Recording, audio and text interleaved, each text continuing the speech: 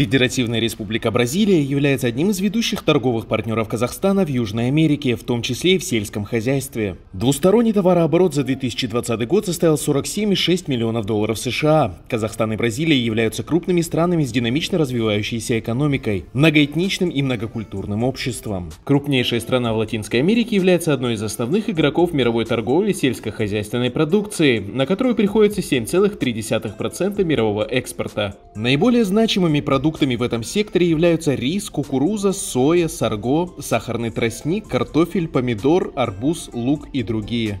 Мы взяли интервью у одного из основоположников развития точного земледелия в Бразилии, профессора Университета Сан-Пауло, президента Бразильской ассоциации точного земледелия Хосе Молина. Agro is huge. We're talking about 35% of our internal product is agriculture, and 25% of our export is agriculture. 28% now is agriculture. So it's a huge business. 65 million hectares of perennial crops, and we have that is only 7% of the territory, plus 15% of the territory on pasture. Усовершенствованные технологии, такие как точное земледелие, расширение посевных площадей, увеличение числа государственных инициатив, снижение импортных тарифов, улучшение инфраструктуры и растущий спрос на сою стали ключевыми факторами, стимулирующими рост бразильского рынка сельскохозяйственного оборудования. Внутреннее производство составляет подавляющее большинство продаж техники благодаря наличию местных заводов по производству всех основных компаний. Большая часть продаж приходится на тракторы, за ними следует почвообрабатывающая техника и орудия точного земледелия. In 1960, we had a federal program to bring industry to the country. 1960, and that started with automotive industry, 1955, and then from 1960 we started to build tractors in Brazil.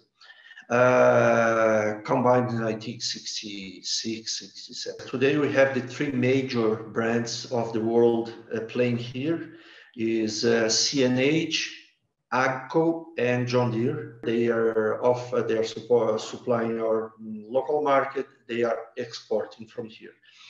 And we have also a number of locals, especially from South, number of locals, especially on planters, sprayers, soil tillage implements, and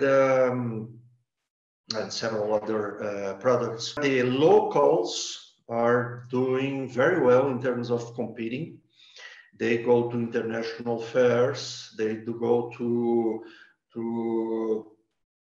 Agritechnica in Hanover, Germany, to offer local products. Также он отметил, что основными компаниями-производителями сельхозтехники являются Джакта и Стара, и что в следующем году у одного из этих предприятий на международный рынок выйдет автономный опрыскиватель. Профессор Хосе Молин был одним из основоположников развития точного земледелия в стране. Так он рассказал, что в далеких 90-х, когда только зародилось понятие точного земледелия, на базе университета они начали обучать консультантов и представителей компаний, а также вовлеченных в этой сфере людей о том, что собой представляет точное земледелие, его концепцию. In 1999, we offered the first class of undergrad class of precision ag in Brazil. 1999, in our department, we offered to undergrad students. In 2004, we, in our department, started the Brazilian Conference of Precision Ag. And since then, we have it every 2 years. The Brazilian Congress or Conference of Precision Ag is a mixture between business and academics since the beginning, very intensive, the largest event on precision ag that we have. And from that, we know that we helped the community to organize by getting together from that conference and different opportunities related to that. So in 2012, we got to the federal level and we promoted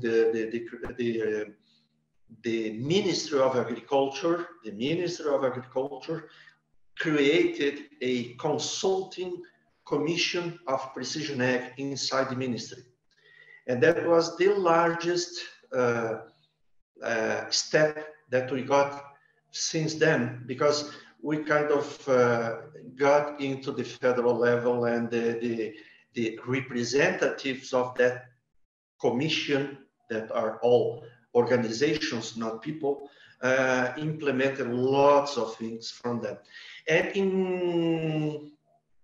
in 2016, 4 years ago, from that commission, from those leaders, from those organizations, we got together and we created the Brazilian Association of Precision Ag.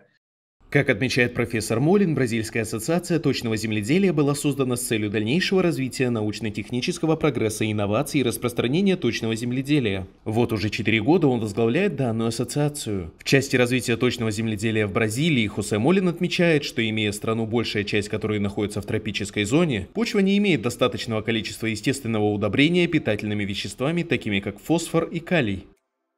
The business started from there because we saw a lot of potential on improving maximizing the potential of yield of each piece of the fields. And estimations and some numbers, from late numbers, we can say that we have about 15 to 20% of our land already under this kind of treatment. Grid soil sampling, spatial variability being treated by variable rate application, especially lime and some phosphorus. В дополнение Хосе Молин рассказал об активном сотрудничестве университета с фермерами. We are very active with farmers. We and several other universities, very active with farmers in different levels, or individually or through organizations like cooperatives or associations, very active. We have lots of I'll say, training and extension on different levels. For farmers and for their organizations. We have lots of research activity that are run on farm and not at universities. I never do any research at university. All our field activities are with farmers. Reason for that is because it is more real, is everything real, and on real scale. We have to deal about scale in our case.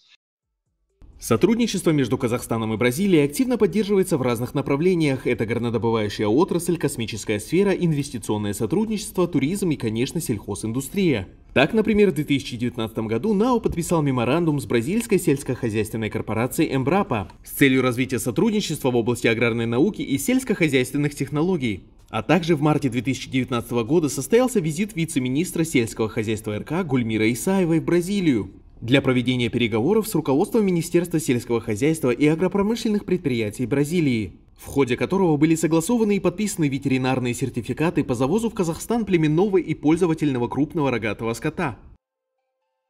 В этом году исполнилось 27 лет со дня установления дипломатических отношений между Казахстаном и Бразилией. За этот период существования двусторонних отношений было проделано много работы по установлению и развитию политического, экономического, торгового и инвестиционного диалога. Проделано немало рабочих визитов и оказана поддержка на мировой арене. Есть все основания полагать, что продолжение данного тренда развития двусторонних отношений будет и также продолжаться такими темпами.